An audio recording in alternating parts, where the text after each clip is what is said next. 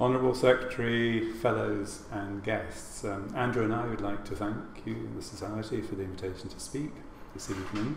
We thought rather than boxing and coxing continually, swapping places, it would make sense if I gave a brief introduction to the project and then Andrew will take over and talk about the detail.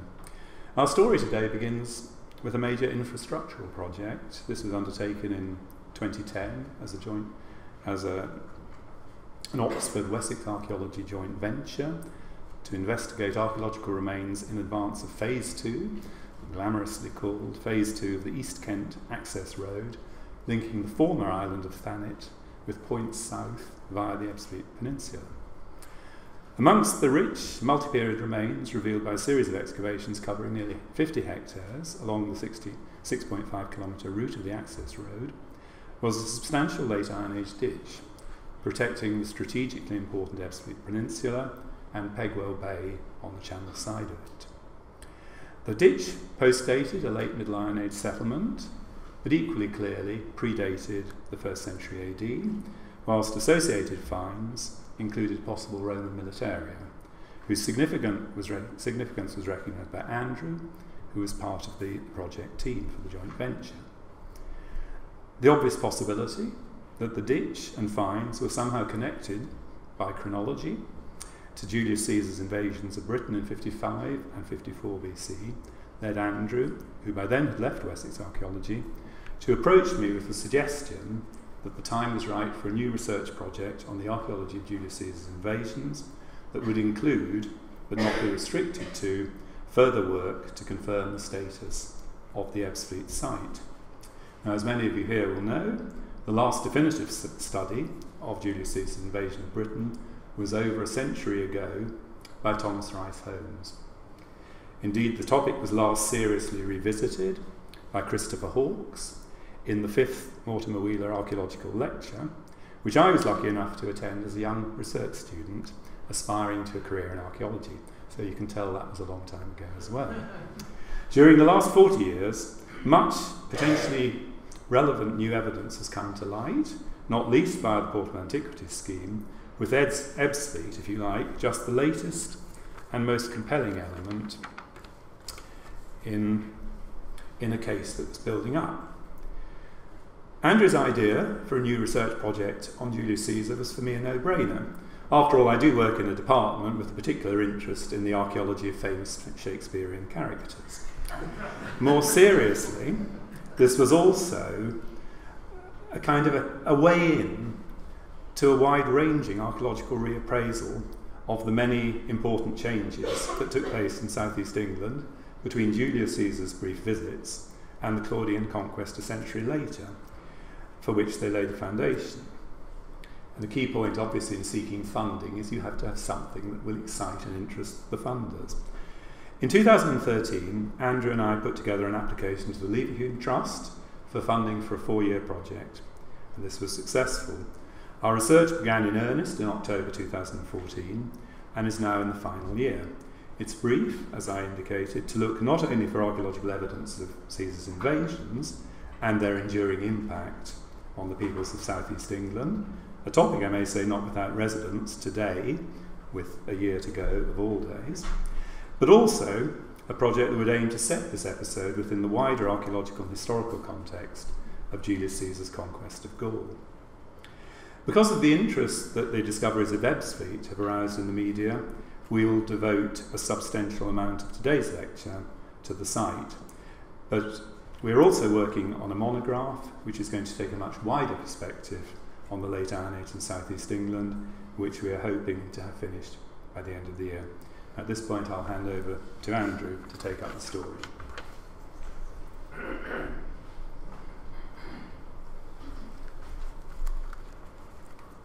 But we'll move from the southeast of England to the much wider context in which Julius Caesar's invasions need to be understood. And it's within Rome and within the Roman conception of the world. And here is a representation of how, in about the 1st century BC, Romans would have described the world were they to have made maps of it. But they didn't. They didn't make maps, and that's an important point which we'll come back to. But the Romans conceived of the world essentially as circular, and it is surrounded by an outer sea. Some places are known to lie beyond the outer sea, one of which is Britain. And it is this remoteness, the interest in a land that lies beyond the known world, that ultimately leads to Caesar's invasions and then to the Claudian invasion almost a century later. But in order to understand why Caesar came to Britain twice in 55 and 54 BC, we need to understand a little of the contemporary political context in Rome. And Rome has a form of democracy at this stage. If you happen to be male and have to be very rich, you can participate in it. And each year, 2 men are elected to be the supreme leaders, the consuls for each year. And this democracy is not very democratic in reality. And a great deal of corruption, bribery, physical violence goes on to secure power. And by the 60s BC, we see the rise of what is known as the triumvirate, the 3 figures you can see before you. Julius Caesar is one, but he, along with Crassus and Pompey the Great, come to an arrangement where they keep each other in power and ensure that they are elected to the highest position, the consulship. And it is understood, widely accepted within Roman society, that in the year following a consulship, the consuls will be granted a provincial command in which, as governors, they have an opportunity to make their name even further, but also to accrue great wealth, typically in the context of warfare. And this is seen by Roman society at the time to be entirely a good thing to bring more people under the sway of Roman authority. And it's within the relationship, particular between Caesar and Pompey, that I will argue that we should understand why Caesar comes to Britain. Crassus is the wealthiest man in Rome, and he and Pompey have served together as consuls in the past, and they are rivals. But Crassus is not a great general, he is a successful general, but his ambitions are quite modest. In contrast, Pompey deliberately models himself on Alexander the Great, and he seeks to conquer the known world. And it's in this conquest of the known world that Caesar takes his cue. Now, most of what we know about Julius Caesar's invasions of Britain come from his descriptions in his commentaries on the battle for Gaul. And from those commentaries, we have a very popular image of Caesar as a general and also as an astute politician. But that misses a lot of things about the man. He is regarded as one of the most able men of his generation in Rome, as a very fine orator, as a very fine author. But we also know, when he comes to be dictator, that he attempts to reform the laws, to establish a library, and he reforms the calendar, which we still have today. So if we just think of Caesar as a bit of biff-boff-bash general, we miss a lot. But we miss that partly because of the modern perception that he was such a fine propagandist that we cannot believe what he says. And this is a view that has been particularly propagated in the aftermath of the 2 world wars. And it says that Caesar conceals his meaning. And the logic of the argument runs to the point that you can't believe anything he says, you can only believe what he doesn't say. I don't accept that. I think that's a very flawed reading.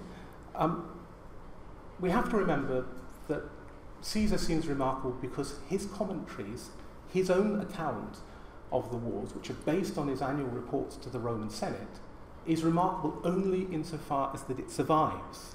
The other accounts of Pompey's wars, for example, are lost. So we don't know how typical or atypical the way he presents himself is. But I just want to take one example as to why we should believe largely what he says, and that's in his army he has the younger brother of the Roman senator Cicero. The younger brother is Quintus Cicero, and we know that letters are written between the brothers, and some of those letters survive. And so, although we must accept that Caesar puts the best possible light on events, I don't think we can accept that he is lying outright or should not be believed. For if he were to have done so, he would surely have been called out. But what of these events? Well, Caesar serves as consul in 59 BC, and in 58 he is awarded 2 provinces to look after, and they are essentially northern Italy. And as you see from this map of the Roman world at this time, it is very much a Mediterranean empire. Indeed, the parts to the east in modern Turkey largely have only recently been added by Pompey in the 60s BC. Caesar's command is North Italy, but unfortunately the governor for southern France, Mathilde Seller, dies unexpectedly, and it's decided to add the province of Transalpine Gaul, basically southern France, to Caesar's command.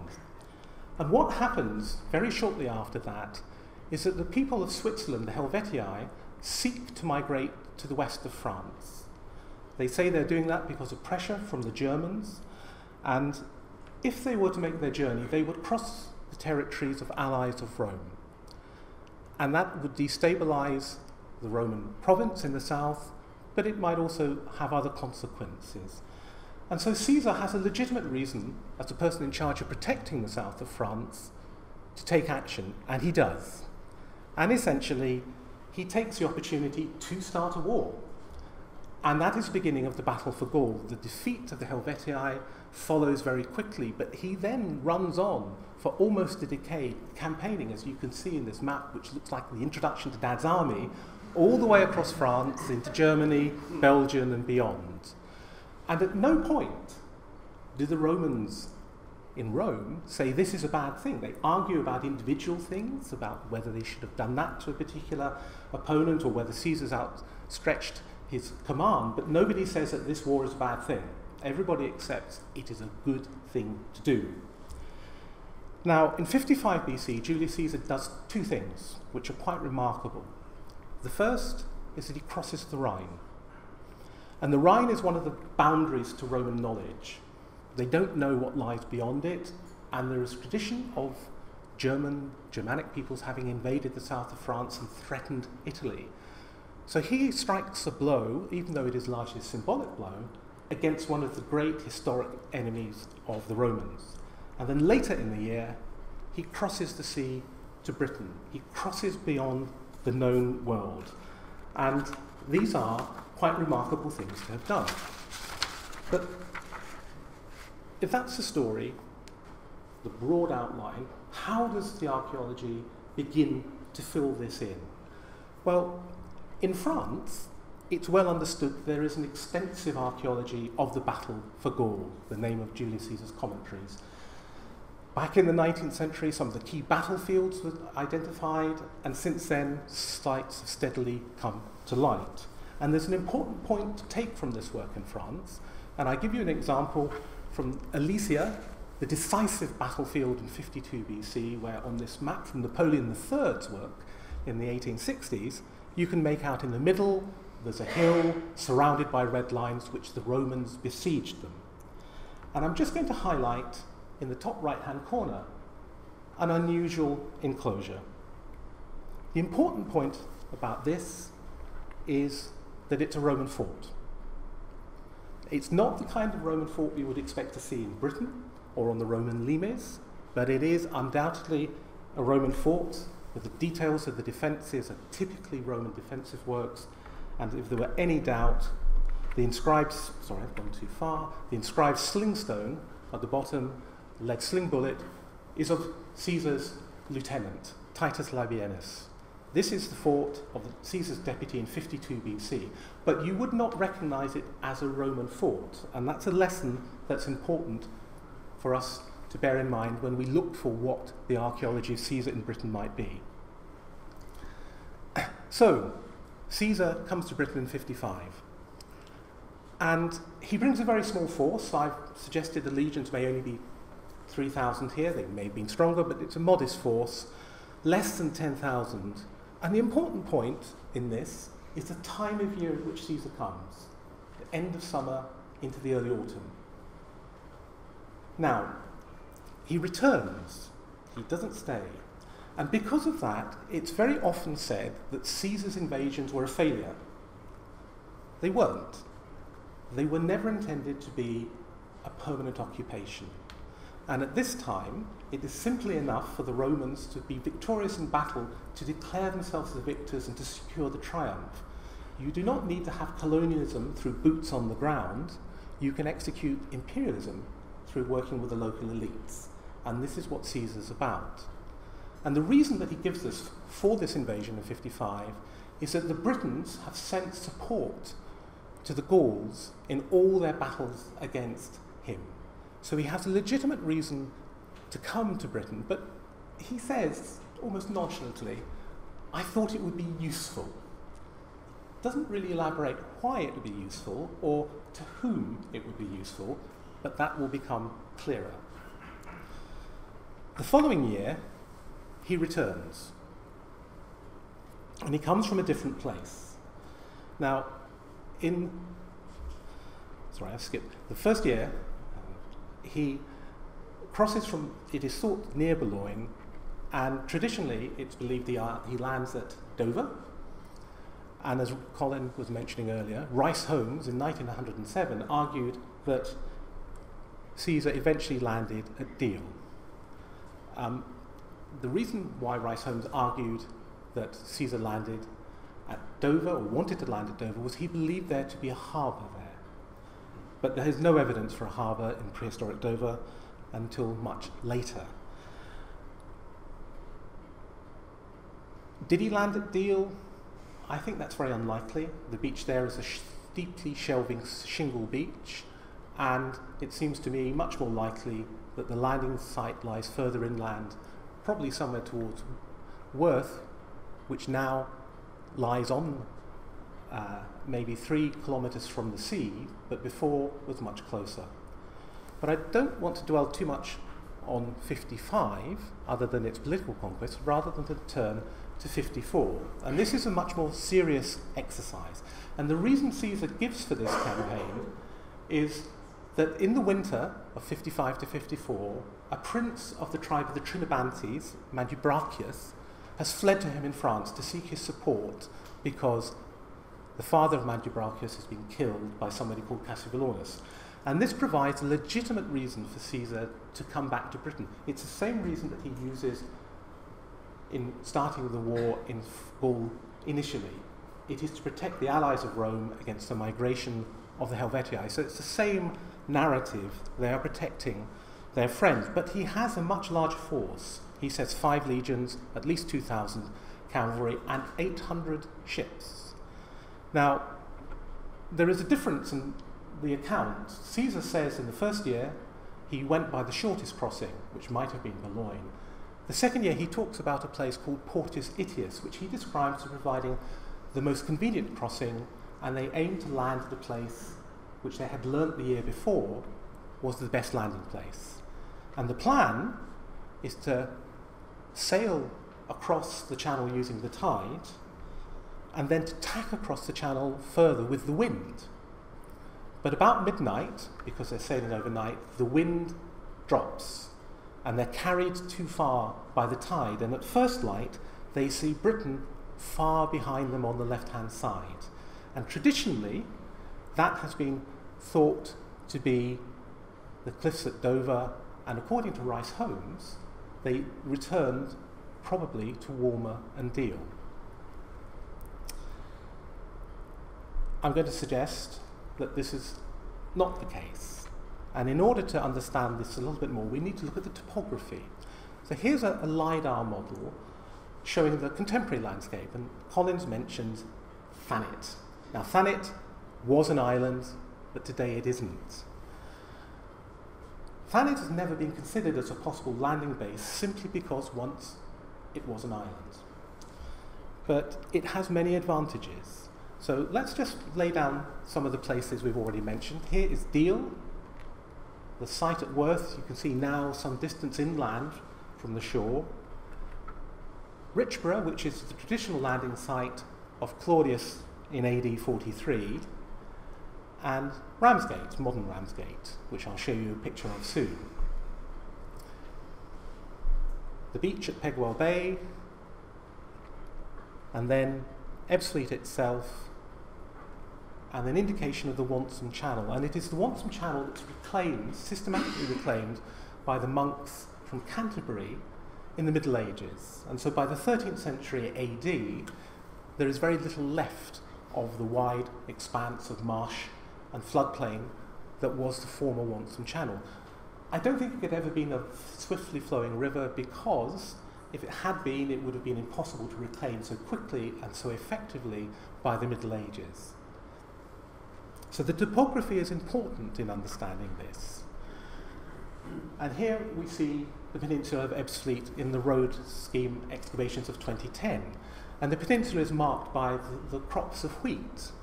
Beyond lie reclaimed ground, and in the middle distance, the River Stour as it flows out through the eastern outflow of the former Wonsum Channel. Beyond is the English Channel.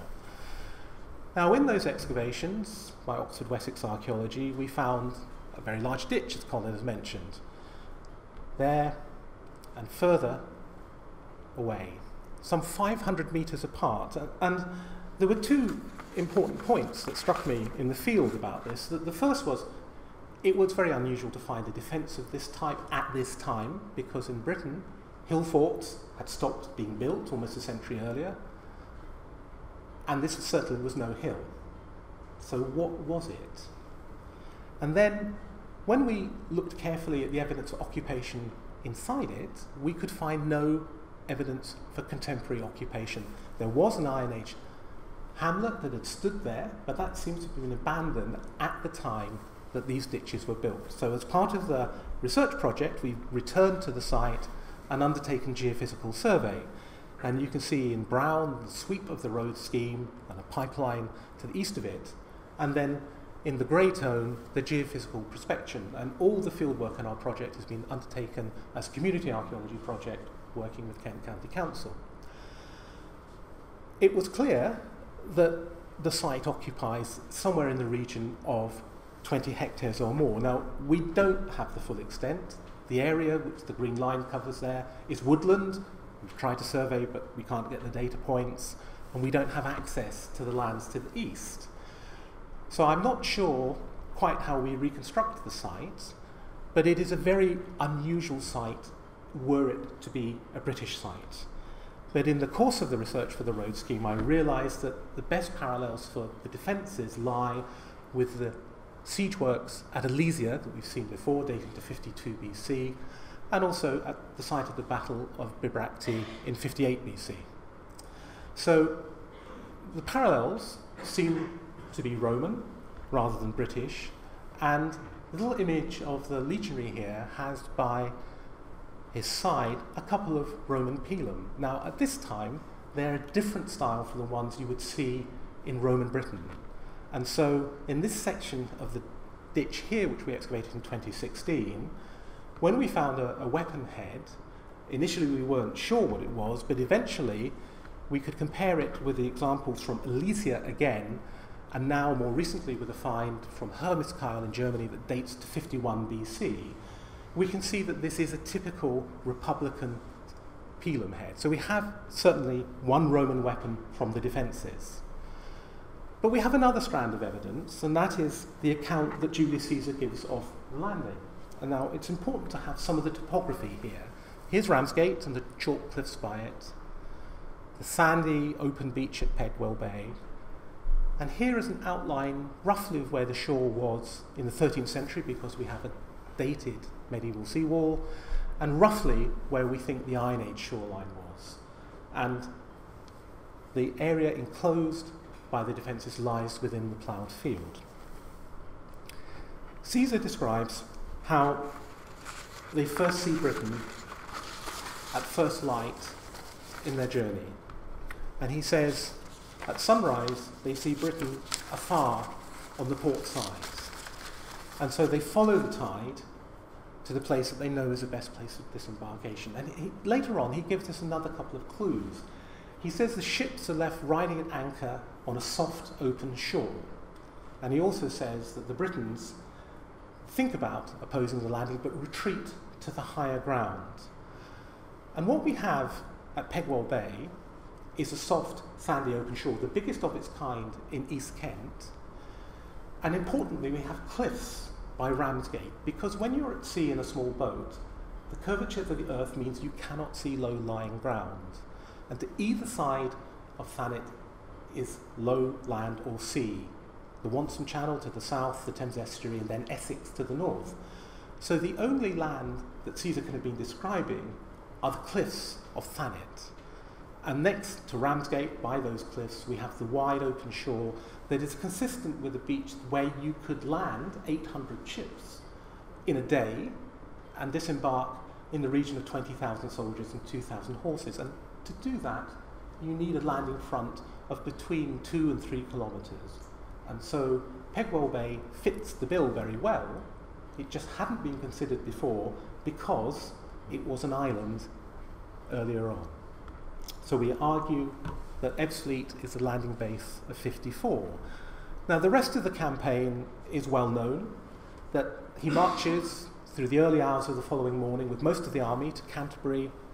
A battle is fought. They then have to come back to repair the ships and defend the fort that is protecting the fleet. They then return to Canterbury, another battle is fought. They march somewhere to around modern London, 80 miles inland to cross the Thames, and eventually a decisive battle is fought in which Cassivellaunus, the warlord, is defeated. And we know that must be somewhere near the territory of the Trinobantes, who we know as the tribe that occupies modern Essex, because the Trinobantes give him food, and Caesar says that he should not allow his troops to harm the Trinobantes. So the decisive battle is not far from the area of modern Essex. So one of the things we've done, here's my colleague Al Oswald, undertaking some of the survey works that we've done on hill forts that could have been attacked, is to, using LiDAR and old-fashioned earthwork survey, see which sites fit the bill for the sites that Caesar mentions as being attacked. Now Bigbury, near Canterbury, has long been identified as the place well identified, well protected by nature and by man, if only because it's the only hill fort until Christopher Sperry Green's recent discoveries that it could have been. And we think that Bigbury is still the best candidate for the site that Caesar attacks and defeats in the first battle. The last battle, many sites have been suggested, but we are arguing that it is Walbury Camp near Stansted Airport because it is well protected, same phrase, by nature and by man, but also it is protected by marshes.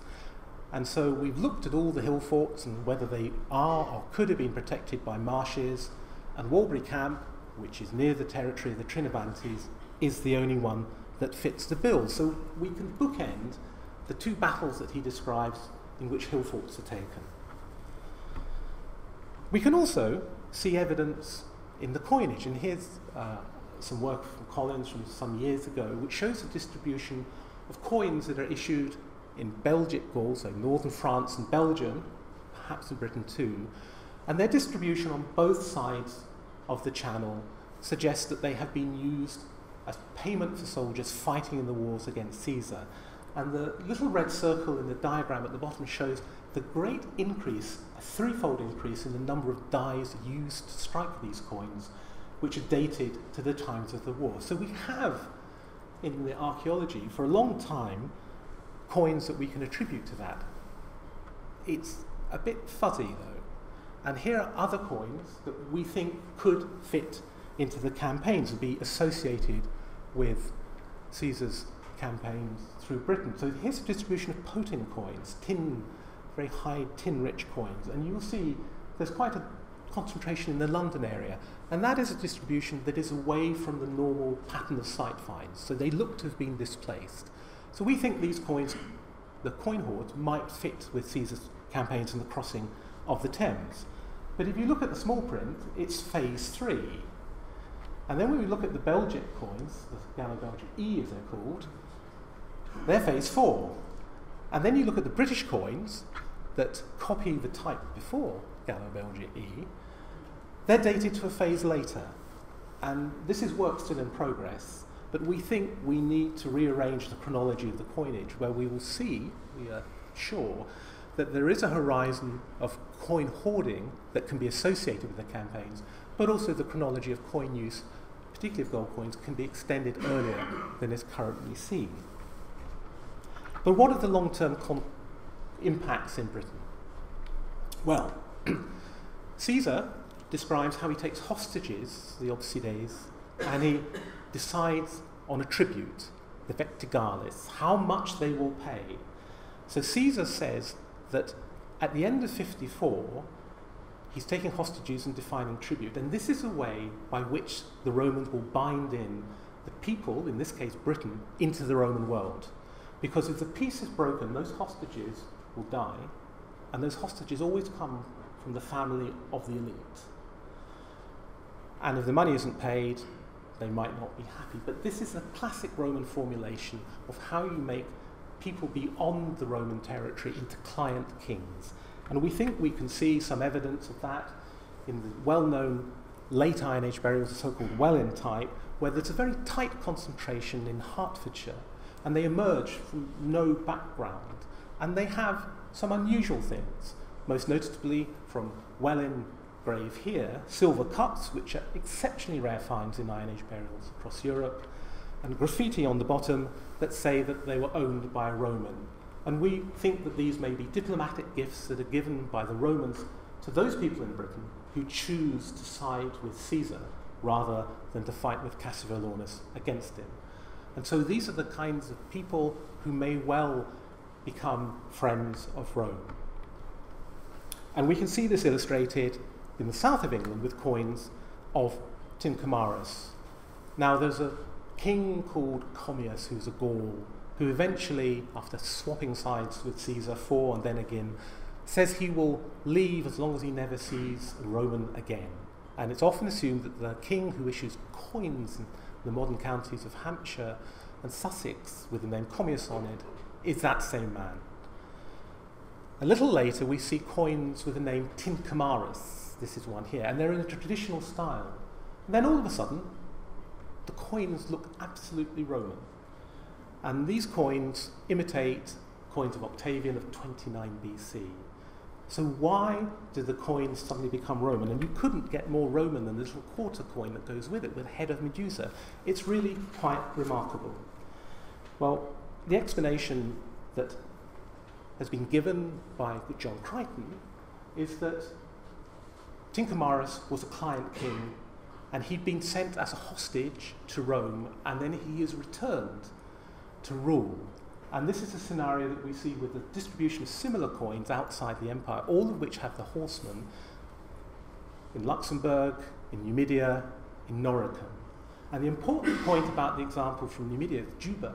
Juba, we know, is taken as a hostage as a young child. He's brought up as a Roman and then eventually returned to be seen as the king, the client king of Numidia. And Crichton argues that this is what we will see with Tincomarus. And other things will follow from this, just briefly to touch on them. We see the emergence of Opida, the earliest towns in Britain. And we see things with rectangular buildings and regular town planning. This is new from about the 20s BC. And in places like Fishbourne and Braffing in Hertfordshire, we begin to see a full range of Roman goods, imported goods like these ones from Graves. But at Braffing, we see Roman foodstuffs, olive oil, wine, fish sauce, but also food preparation vessels, the vessels for eating and drinking, brooches in the Roman style, cosmetic jars. We begin to see a complete Roman material culture, and that includes styling.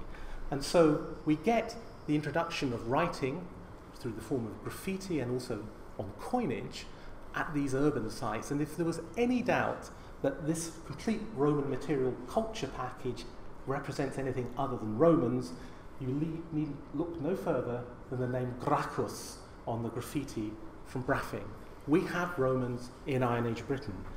And rather than these arising from diplomatic contacts that are forged in campaigns in the 20s BC, we prefer to see them arising directly from the aftermath of Julius Caesar's campaigns.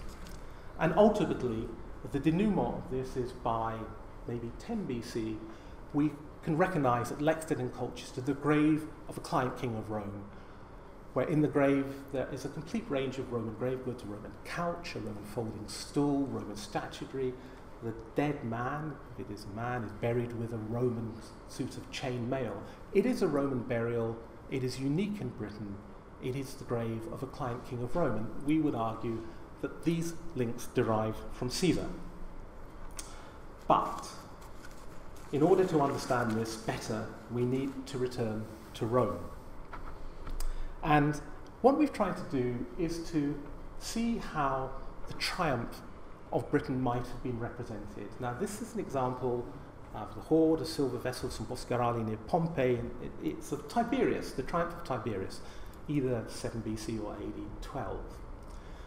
And this is a classic piece of Roman street theatre of ritual and popular entertainment. But in it, the successful general who's been acclaimed as a victor on the field of battle by his soldiers, the successful general dresses up as a god for a day.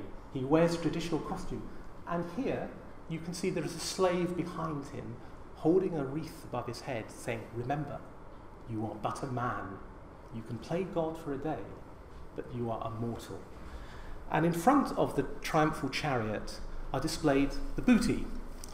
Now, often that booty takes a form of gold rings, and in Britain, the amount of gold talks that we have surely indicates that this is the typical booty that would have returned to Rome, would have been British Iron Age talks. But we also have on Roman coins representations of chariots, and Caesar mentions chariot warfare only in Britain. Never once does he mention it in Gaul. So these chariots must relate to the warfare of Britain. And so presumably some chariots were actually taken back to Rome, and we have literary references in poets of people running around in their painted British chariots. So chariots as well. And there are also representations of the places conquered. And Germany is represented by the River Rhine, Gaul by the River Rhone, and then there is a representation, a golden statue of the ocean. And it would seem to be that Britain is represented by a statue of the sea. Immediately in front of the triumphal chariot are the hostages, the elite family. And here's a close-up from the Temple of Polysianus, which celebrates Octavian's victories in 29 BC. And the defeated are literally carted round on biers to be seen and jeered at by the Roman people, but eventually some of them are brought up as Romans and returned as client kings.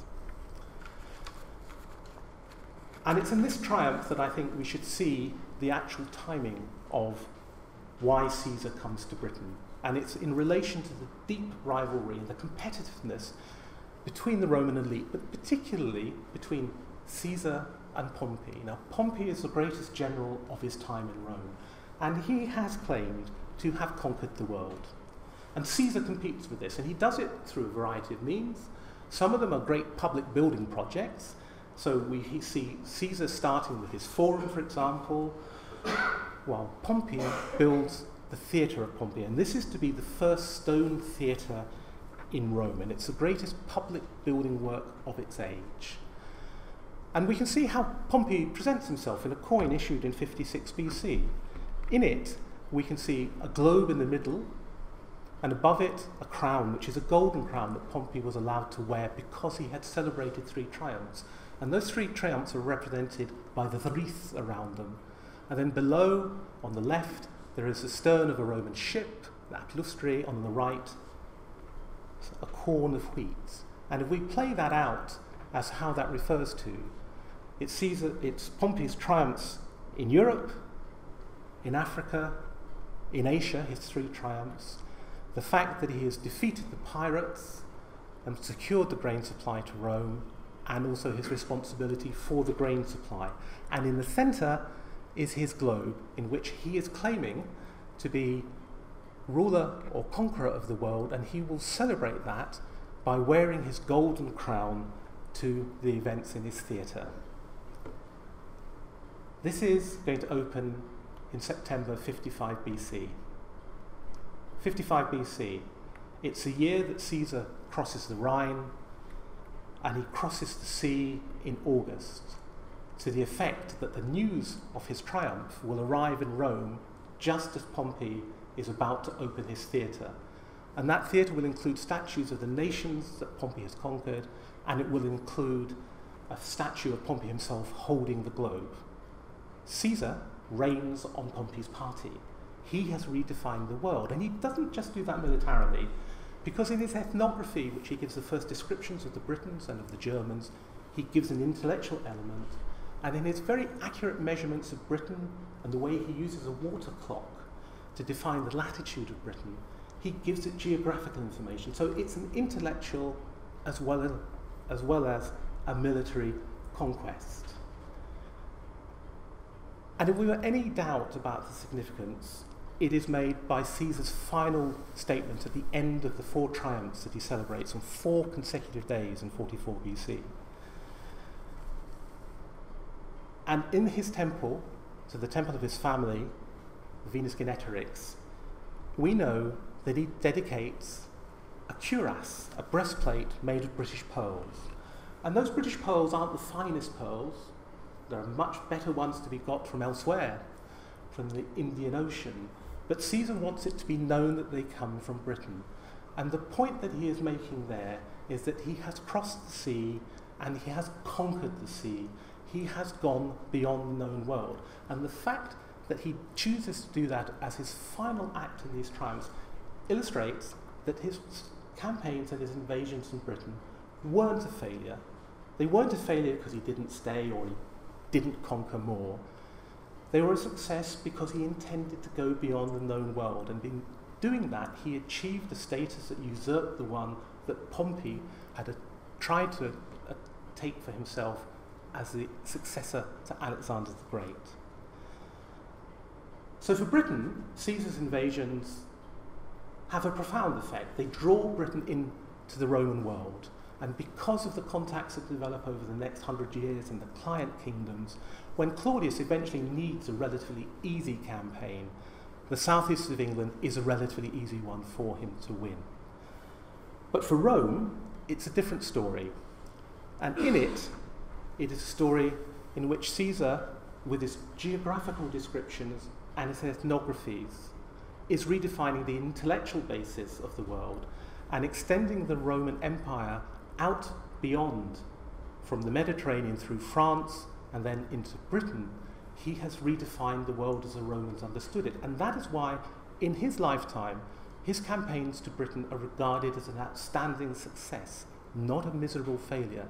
And in doing this, Caesar is redefining the world that the Romans knew in his own self-image. Thank you.